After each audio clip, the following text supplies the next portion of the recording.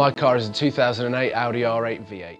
Hello ladies and gentlemen, and welcome to Supercars of London and the Autotrader teaser of I Bought One. You may remember that I did a behind the scenes video shoot with Autotrader for their YouTube channel. This year they're proper ramping it up. They're going to have some fantastic videos, so make sure that you head over and subscribe to check out all of the Autotrader videos that are coming soon, featuring my car in satin Nardo grey. Check out the teaser of what is to come on my episode of I Bought One.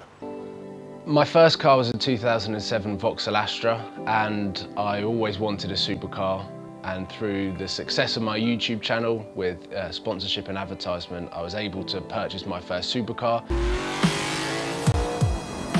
The Audi R8 was my first choice in supercar based on the looks, the performance and also the reliability factor. Within the budget that I had, the Ferraris, the Lamborghinis probably weren't as reliable as the Audi R8, so I knew that the R8 had the full package for what I wanted for my first supercar.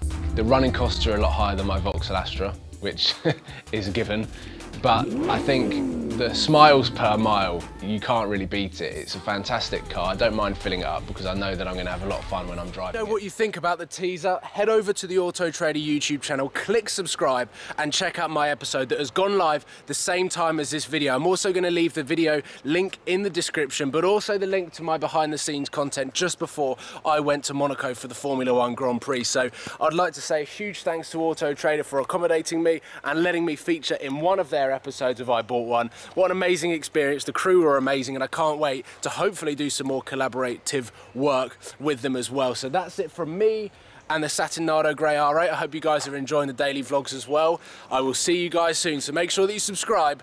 It's so good on the motorways. You can literally use it as an everyday car. It's very comfortable. I've done 9-10 hour drives in the car all at once, and it just eats up the tarmac, eats up the miles, and is just a lot of fun, very comfortable. The reality of owning a